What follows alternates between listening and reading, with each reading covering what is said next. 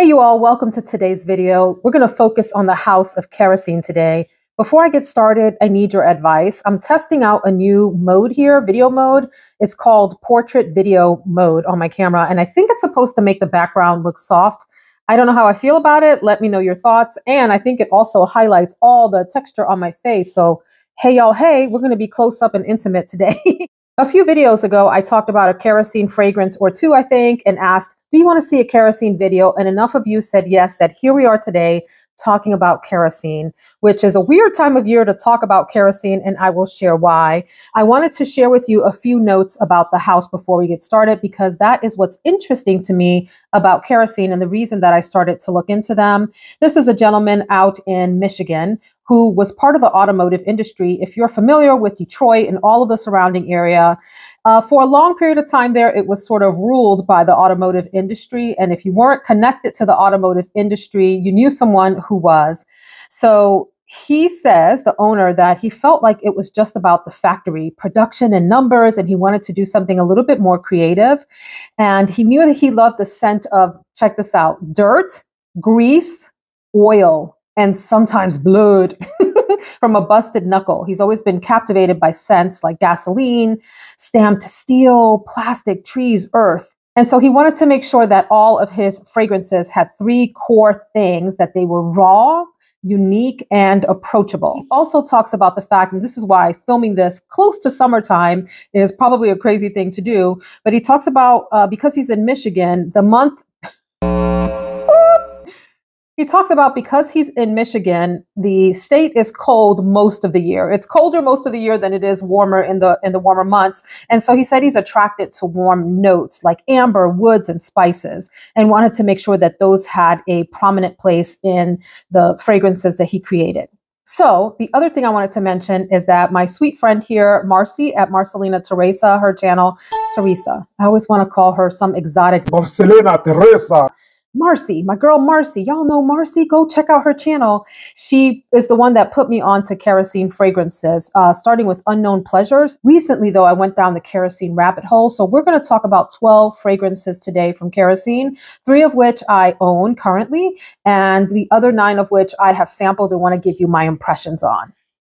One thing about kerosene fragrances is that they all look the same. They're all in square bottles like this with a metal plate, an actual metal plate, if I'm not mistaken, on the front. You know, sometimes you see these metallic looking plates on fragrances and they're actually just plastic, which kind of bothers me. Does that bother you? I know that's silly, but anyway.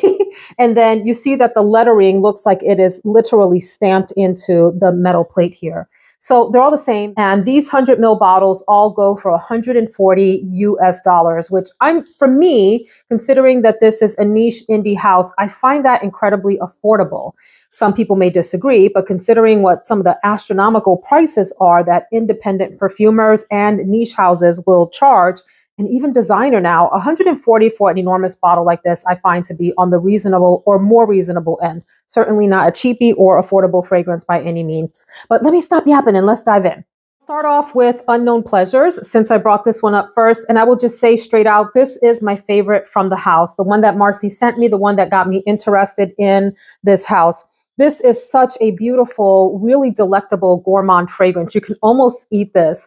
It is mainly for me, a lemon and caramel fragrance. There's a beautiful Earl Grey tea note in here, as well as tonka bean and waffle cone, which I love.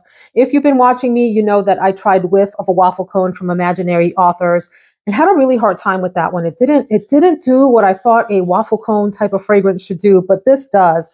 This is a very sweet, thick fragrance, really fantastic for the dead of winter, for early spring even, or for late fall. I think this is a little bit heavy for summertime, but as always, wear whatever you feel comfortable wearing. But I think that this is maybe one of the more feminine leaning scents that I have smelled out of the kerosene lineup, and the one that I would advise people to try first. By the way, you can get samples on the kerosene site. Oh, really, really good. Really, really good. Really bright, happy, lemony, caramelly gourmand. So Unknown Pleasures, huge thumbs up from me. My second favorite from kerosene is Sweetly Known. I got a sample of this from Jessie here on YouTube. Also, I'll link both of these ladies down below. Jessica Trimmin is the name of her channel. This is an interesting fragrance, one that when I first spritzed on, I was like, okay, I'm not sure how I feel. And then as it settled down, I realized that I really do enjoy this fragrance. Do I love it? I wouldn't say that. I would say I really enjoy it. And I think it's a really nice gourmand. So here we have a spicy gourmand. There's a lot of cardamom, cocoa, there's a sugar note and a caramel note, as well as vanilla and musk. Those are the notes that are listed on the website. And the way that I would describe this, have you ever walked into a breakfast place, a diner? Now you have to like imagine, like separate out the meat that you smell in a diner, like the bacon and sausage and all of that, and just think about all of the sweet gourmand notes that are in the air. So think about pancakes and maple syrup and French toast and all of those really delectable notes. Imagine all of those sprinkled with a spicy cardamom on top. That's sort of what this fragrance gives me. It's another thick, heavy fragrance that I think is great for fall into winter and again, early spring. Not something I think I would feel super comfortable wearing in the summertime, but check this out if you are gearing up for your fall fragrances. Yes, we're in the spring here when I'm filming this video, but y'all, this video will be up forever for you to enjoy, I hope. So think about what you're going to be putting into your fragrance wardrobe over the summer so that come fall, you're ready for all of those fantastic fragrances. And then if you're in the Southern Hemisphere and you're in the middle of your winter, check out this house. So yeah, this is a spicy gourmand fragrance, a bit daring. And the other thing that I should probably say about the Kerosene fragrances is that they're pretty projecting and long lasting. None of the fragrances that I tried were shy. Maybe there were a couple that were a little bit on the softer side, so I'll talk about which ones those are. But for the most part, these fragrances, they come to play. They come to sit on your skin and project out and let people know what you're planning on smelling like that day. So again, 100 mils for $140. And to get good performance and longevity, sillage, all of those things, not bad, you all, not bad. Definitely a house worth checking out. The third Kerosene fragrance that I purchased, and the one that I'm still getting to know, is the Winter of '99. By the way, if you go to the website, which is houseofkerosene.com, this is listed under the website exclusives tab. So it's not in the lineup of the regular classic fragrances. So just know that. And of course, you can type into the search. Did I forget to say this is not sponsored at all? I'm just really interested in this house because it is so different and I appreciate the story behind the house. Anyway, Winter of '99. Where was I in 1999? I had graduated from college and I was teaching. So anyway, that's neither here nor there. I love that it has a specific year though. For me, this reminds me a lot of Scents of the Deep holiday season. The notes listed for this are smoldering, vanilla, woods, nutmeg, and molasses. But to me, it smells like the scent that you would have in the air at Christmas time near your tree. If you have the cinnamon sort of, what do you call those, pine cones or the cinnamon brooms or whatever around your house, that is what I get from here. And maybe there's something a little bit aromatic baking in the kitchen as well. Let's say like a bread that's not sweet, it's more savory, something like that. If you have the mix of like the cinnamon in the air with whatever's happening in the kitchen, that's a little bit of what you get here. Another really strong projecting fragrance. I would say this is a fairly unisex fragrance, maybe like a few toes over into the masculine direction. So keep that in mind. And this is one that's definitely a dead cold of winter kind of a smell. I could see this playing nicely under heavy sweaters and coats and those sorts of things because it's a thick, spicy winter fragrance. So for Winter of '99, I give it mostly a thumbs up. Maybe it's like this because I'm still trying to get to know it. And I would say that I like it, but it's not a strong love like Unknown Pleasures and a really strong like Sweetly Known. Let's get into the samples then, and I'll give you my impressions of those real quick. As I mentioned before, all of the bottles look the same, so I will just put one bottle up in the corner and it'll have the wrong name as I go through these, but there's no sense in like flipping through them, but I'll have the name up here also. So we're going to go next to Follow and Followed, which I think are two of the other popular fragrances from the House of Kerosene, at least among the ladies on YouTube, and I've tried both of these. These are coffee fragrances, so you have to like coffee to enjoy these, or at least enjoy the smell of it in the air. So Follow has notes of coffee beans, vanilla, benzoin, tonka, sap, and amber. So both follow and followed I find to be pretty strong fragrances. I said in a video when I first sampled, I think it was follow. I think I said it was moderate in performance and longevity. And many people jumped into the comments and said, nah, girl, this thing goes on and on forever and ever and ever. So I trust their opinion because I was merely sampling it. I really like follow. I think it's a nice coffee fragrance. More than anything else. And you do get some vanilla, some sweetness in there, and some softness from the tonka and the amber. So this one gets a thumbs up from me as well. And then you have followed, which to me is kind of like an amped up version of follow, except so it's mostly coffee. This one has a little bit more caramel and a little bit more of the cocoa nuance in it than maybe follow does. And to me, followed smelled a lot like coffee on top of coffee with 2 pumps of syrup, and the syrup has a little bit of a cocoa touch in it. So this is a really interesting fragrance. And like I said, according to viewers on my channel, it lasts a super duper long time. So take their word for it, not mine, that it was of moderate longevity on me, because again, it was a sample. And as I always say, friends, sampling and trying from a full bottle can sometimes be 2 completely different experiences. I do like followed. I give both follow and followed a thumbs up. I think I would probably purchase followed first if I were going to get one of the 2, but you can't go wrong with either one.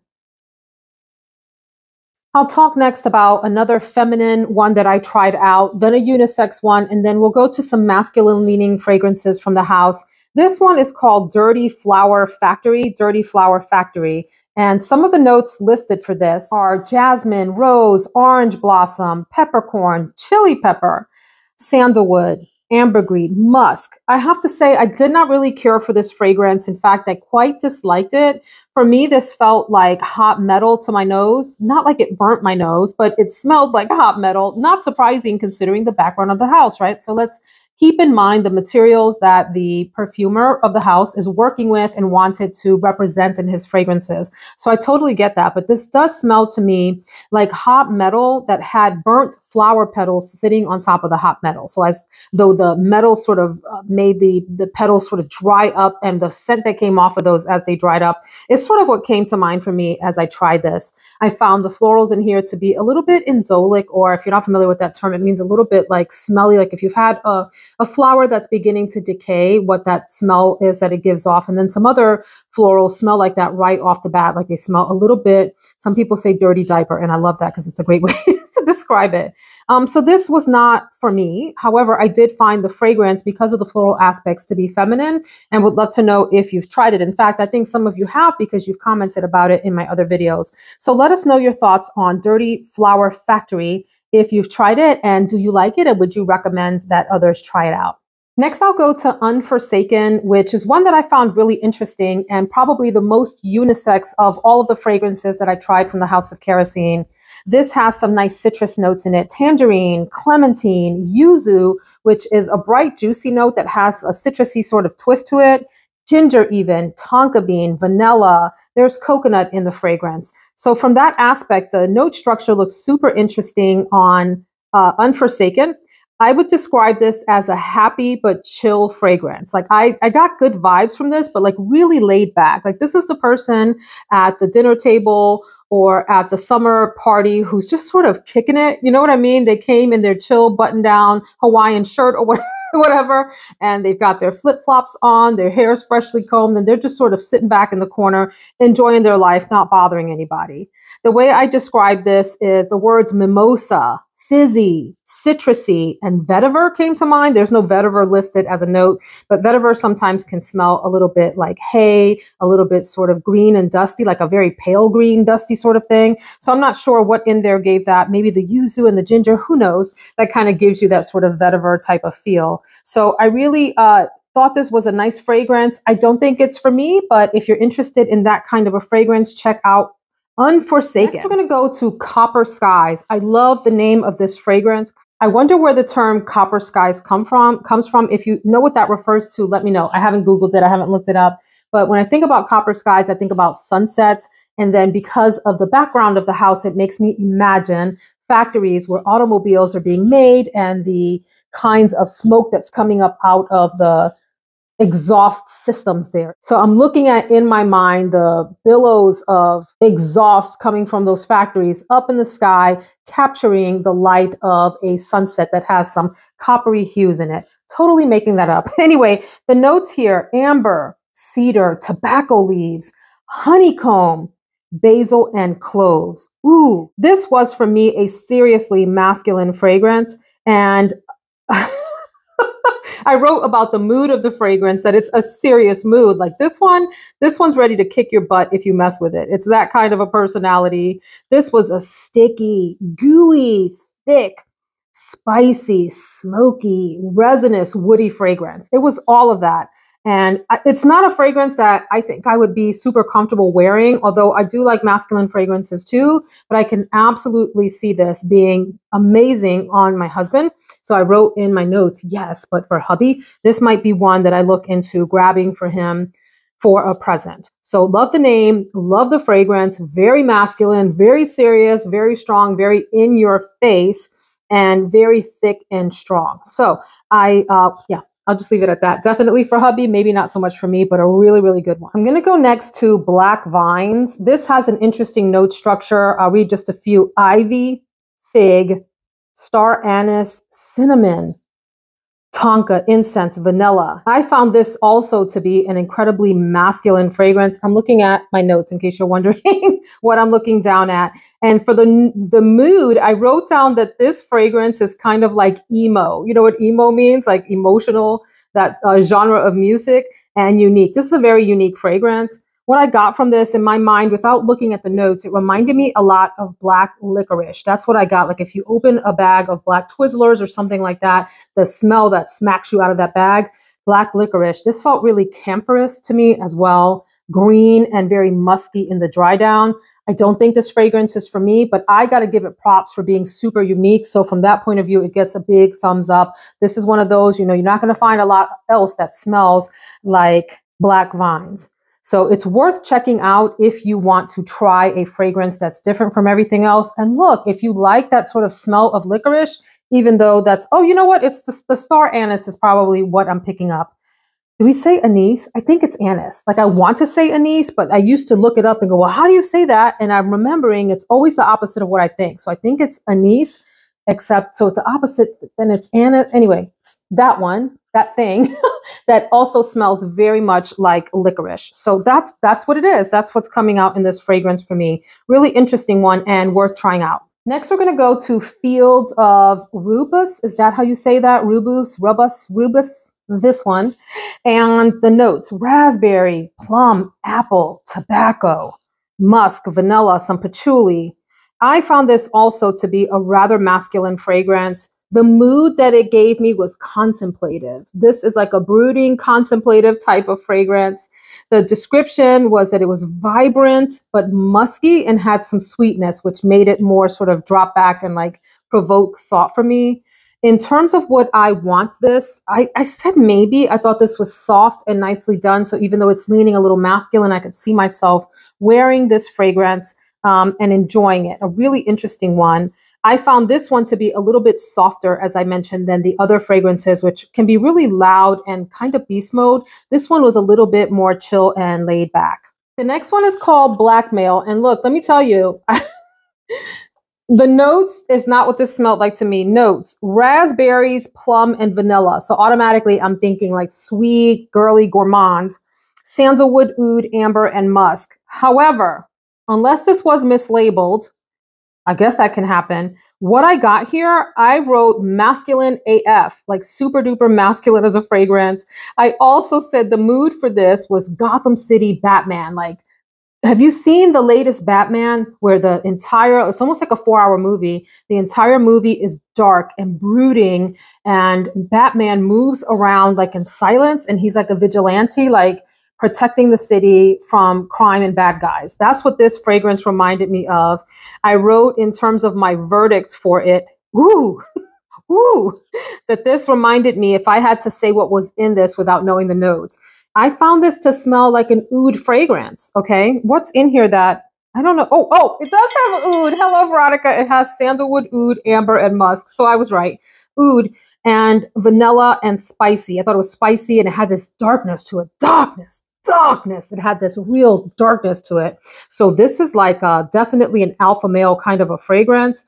It reminded me very much of a fragrance that I have smelled. And actually I have it. I don't know what to do with this fragrance because my husband doesn't like it. I think it's really good. I bought it for him. I think it's called Blackmail. It is a Middle Eastern fragrance that has like a stallion on top.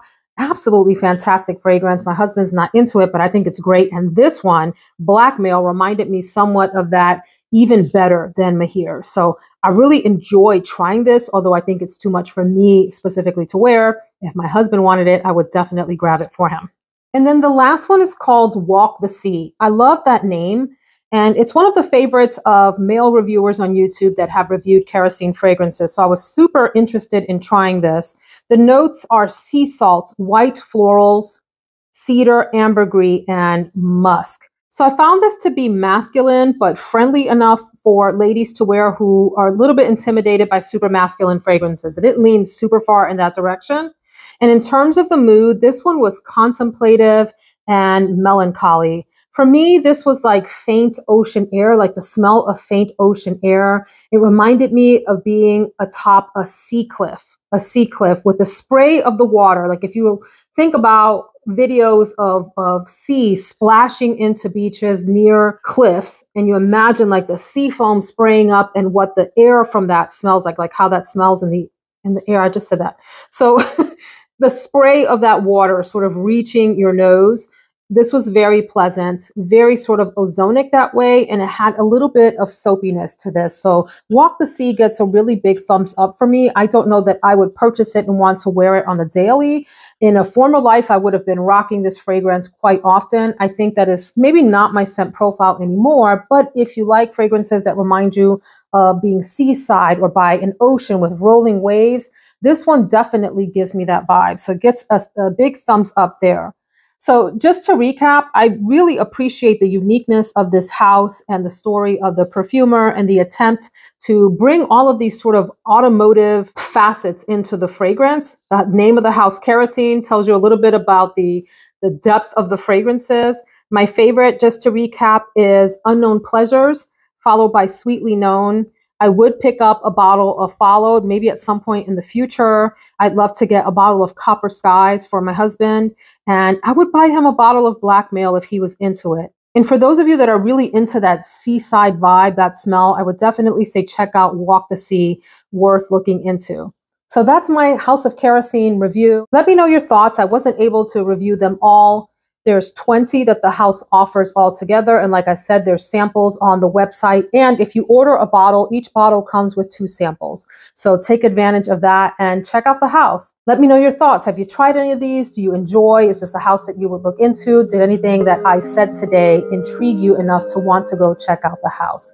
All right, that's it for House of Kerosene. I'll see you all in the next video. Take care.